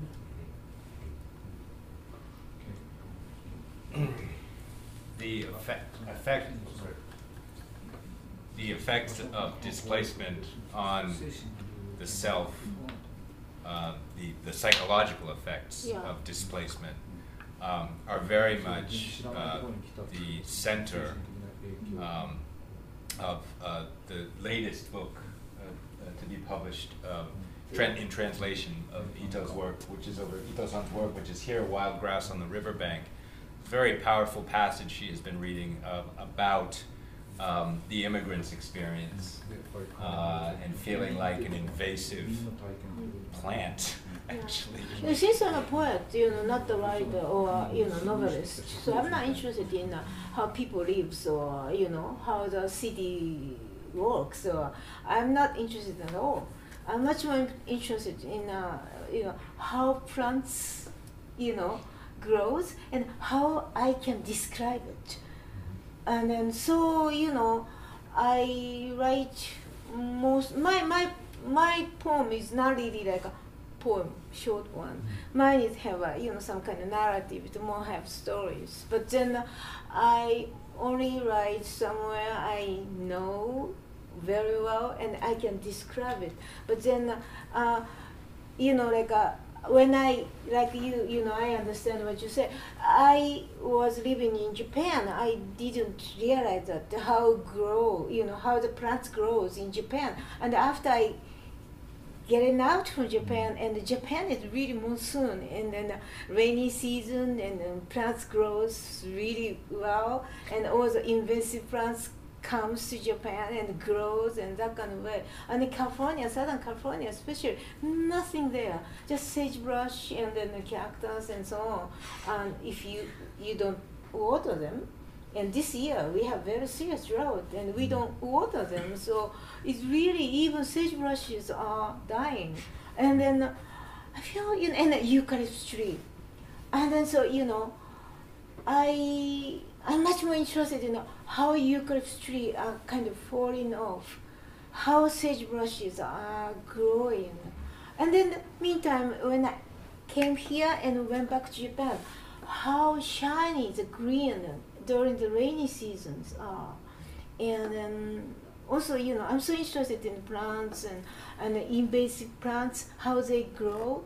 And I wanted to kind of describe, at the riverbank, invasive plants are kind of swaying in the wind, and I tried to describe it and couldn't make it in that summer. So I came back here and I went back there in the next summer and I tried to describe it, not really quite. And then I went back again, and so took just a little piece. Took 3 years how to describe it. And in the meantime, about the places, since I'm a poet, I really want to emphasize it. In Japanese traditions, and classicals, we have a kind of tradition, is a kind of genre, it's called Motoyuki. And it's, for example, like a bunraku or a kabuki, when they want to do the double suicide, commit suicide, they move from here to there and then they die. So the Motoyuki is almost like a road movie or a road novel or road poetry, and just talking about, road. And then it's same thing you can see no as well, or any kind of narratives, you can see that kind of. But these people are not, contemporary literature, so they don't care about, how realistic they make, but just make, kind of how do you say? It's kind of list of the name place, like from here to San Diego and Pasadena, Los Angeles, and some, and then reach to San Francisco, or just the name of the place. And then that's really reality and the people, several hundred years ago. Because at that time people are mostly settled down in one place, never went out from the town. And then so some kind of, nomadic people came and they are kind of poets. So they are telling a story and then talking about the places. So that's it. And people can actually imagine the place. So names of the places is actually a big deal. And really, I write that kind of novel, poetry several times. And in that novel, poem, I actually did the same thing. There's no question that the description of the fecundity of the soil and the types of plants and their sensuality is a bedrock of the work. Yeah. But at the same time, when I mentioned this the other day, there's these passages where the immigration officer at the airport says there's a spot on your passport, there's a spot on your passport. There are recitations of these lines about these people have lost their languages, these people have lost their land, these people are... There's a very powerful psychological sense of displacement, of alienation, of dislocation. And I feel like that tension in the poem is maybe I feel very strongly I'm an immigrant. Yeah, no. That's why, But I think that question, that we've all been talking about, is coming at a place from outside the place and coming back to a place you think you knew. Right. It's very much a part of all four of these writers' works, fiction. And with that, I'd like to make sure we get time for you to ask questions here with all of these writers assembled in one place. And what kind of questions would you propose to ask? Yes, sir. I feel like in some cases, you can hear kind of American music, but you're in Tokyo, right? So some like rock music, or you hear some jazz music in Tokyo. So then, when you write about it in the novel, do you think more about being in Tokyo and hearing this music, or do you think of it as kind of American music? Like, where's your sense of place? Did that make sense?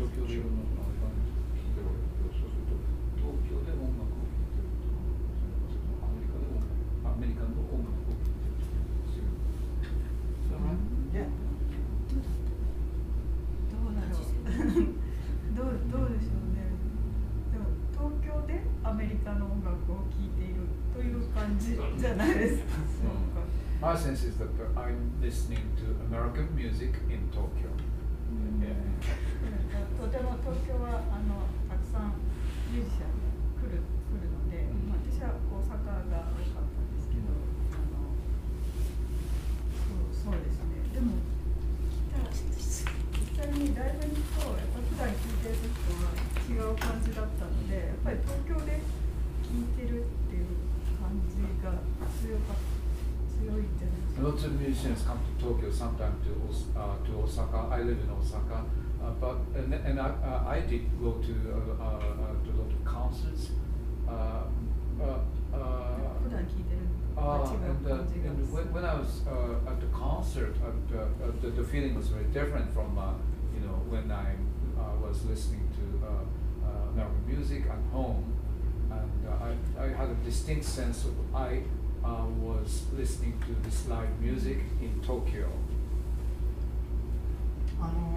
僕にとって音楽っていうのは土地を運ぶもの、土地のビークルではなくて時間のビークルっていう感じがします。For me, music is not so much a vehicle of place as a vehicle of time.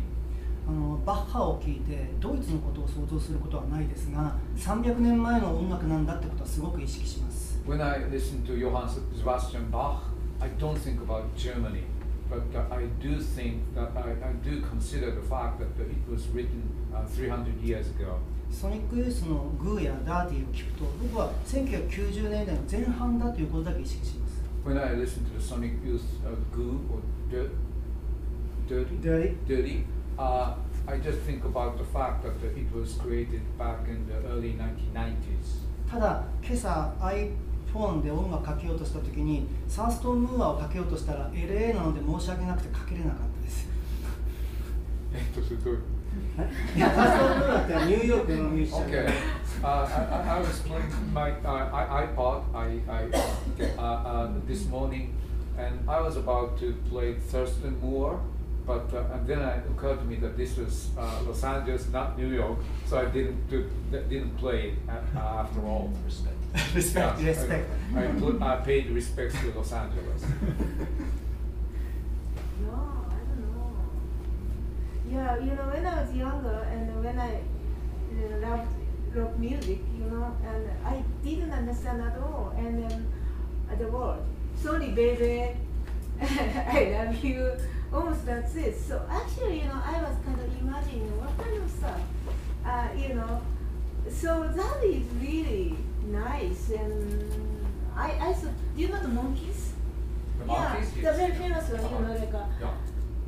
dun dun dun dun dun dun, how do you think? Daydream Daydream Believer? Believer. I thought that was the masturbation song. Avoid masturbation. And then when I started to know more English and I read it, maybe not. That was really shocking for me. And then, so Usually it's the other way around. that was not actually, that was not Japanese, but then I could actually imagine so many ways and really free. Okay. I don't know it's a good Stephen, answer. any thoughts on music and plays? Music and plays. Well, in the case of somebody like Sonic Youth, I do associate them with New York, and I make associations with the plays. But I think your point is excellent. That they're more songs are more time machines than tunnels to another place. I would add that as I'm a half Japanese, my mother's Japanese, and so as a half Japanese American living in Tokyo, if I walk into a convenience store in Tokyo, and some of you know in Japan, convenience stores are pristine. They're exquisitely clean, beautifully designed, open 24/7. You can even buy a clean pair of socks in a convenience store in Japan. They're extremely convenient. And walking into a convenience store in Tokyo and hearing Eminem being piped in is a dramatically different experience than hearing Eminem in New York City in a club or in a mall in Los Angeles. The only thing I can describe is that when I hear Eminem in a convenience store in Japan, and people are well dressed and just looking through some magazines or picking up onigiri, I almost feel myself paying more attention to the rhythm and melody and less to the lyrics, because the lyrics seem to matter less where I am. Whereas if I'm in New York, I hear what he's saying, and it seems much more relevant to life in the United States. But there's of course a lot of melody there too, and if you hear it in Tokyo, it's sort of that's what seems to be singing, is the melody. Sorry, yeah, so other questions?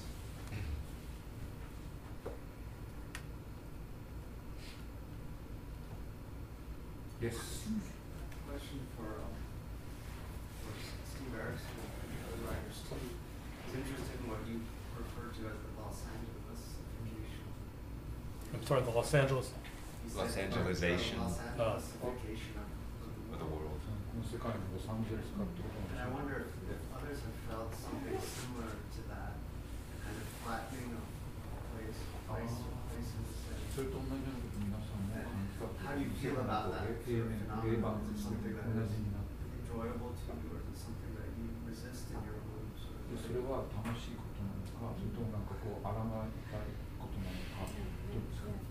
Yeah. I lived in Poland since that was under communism, and then at that time Poland was my first foreign country, and then Polish was my first foreign language I spoke. Actually, I learned in English, school, but it never be good. So, and then that was shocking because so different from Japan at that time. The mid 80s. No, early 80s and then mid 80s. and then so different. And then I thought, I kind of imagine what the European culture through books and music. I love classical music, so I kind of imagine. But then the real Poland, in that time was so different. If the culture is like this, our culture is here and American culture here, we saw this very close, but actually, Poland is the other side. That I felt. And then it just kind of, now I feel everything is kind of same, all over.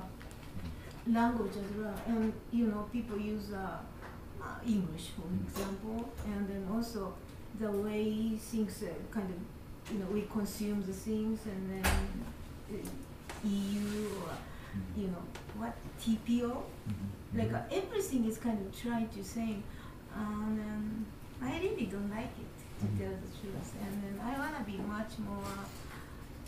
much more different from Yeah, really, that is strongly against. Did you mean TPP, the TPP trade or something like that? Yeah. Or something.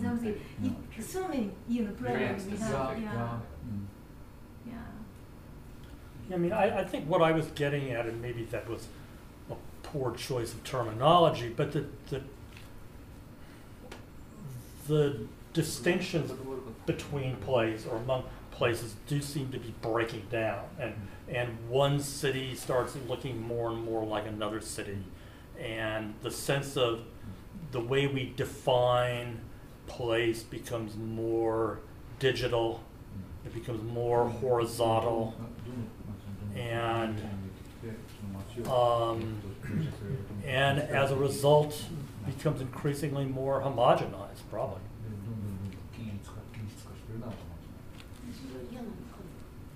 Do you like it or not? No. Oh, okay. No, no. I'm like you. I would like to go to I'd like to go to Warsaw and have look and feel like Warsaw as opposed, and have Dublin look and feel like Dublin, and but I think that as it becomes more and more one world, and as it becomes more and more interconnected, and all those cliches that we hear, like a lot of cliches, there's some truth in them, and we would start to lose that individuality of place, and I think that's a shame. But then also, language as well, or literature as well, and like you write in English, so you can actually reach so many people all over the world. But we are writing in Japanese, and we can reach that little. Well, that's why translators come in. Yeah, translators. But then once I attended, I participated in a conference between Japanese writers and then Indian writers, and everybody, we sit down and first of all they asked us, so what kind of language do you use? But we went there as a Japanese writer, so of course Japanese, but that's not their notion. So each writer has their own languages, and then they assumed you were writing in English. And then some people actually write in English, but then among them, people are using English. They are actually, the other people who are writing in their native languages, they are talking about the people who are writing in English, that they are lacking of something. They are losing some Indianness, And then the people who are writing their own languages, they can keep their own culture, but can't reach readers. So I actually, at that time, that was actually somebody's problem, not mine, because I was just concentrating on Japanese-ness and the Japanese language. But now I'm living here, I really feel it. Yeah, but then I can't write, in English, so I have to write in Japanese, and I need translation. But then, so make it flat, or all world united, same. It's good, but then I don't know. And then minor culture, we have a lot of disadvantage, I think. I'm so sorry.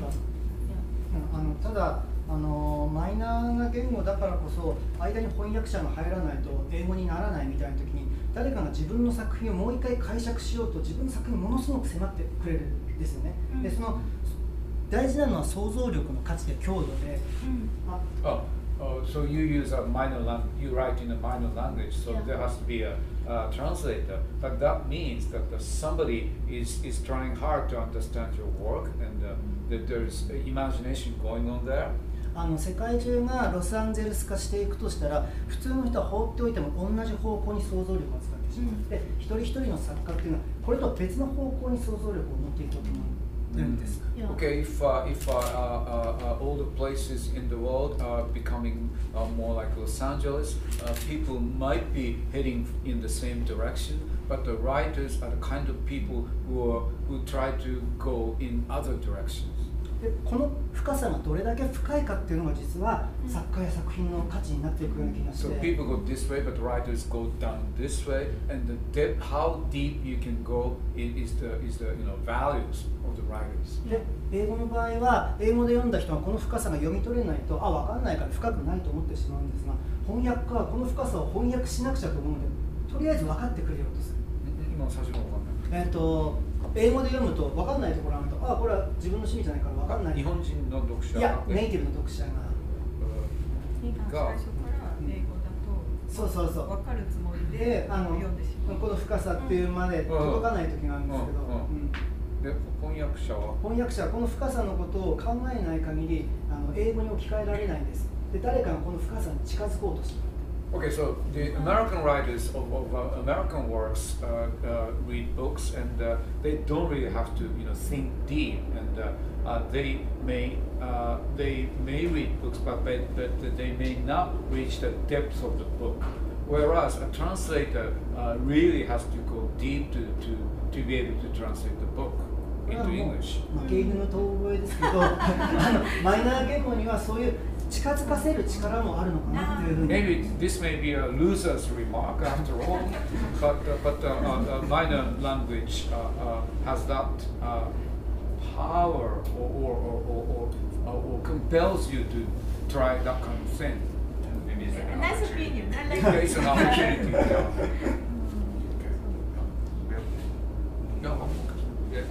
We have time for one. Oh yeah, of course.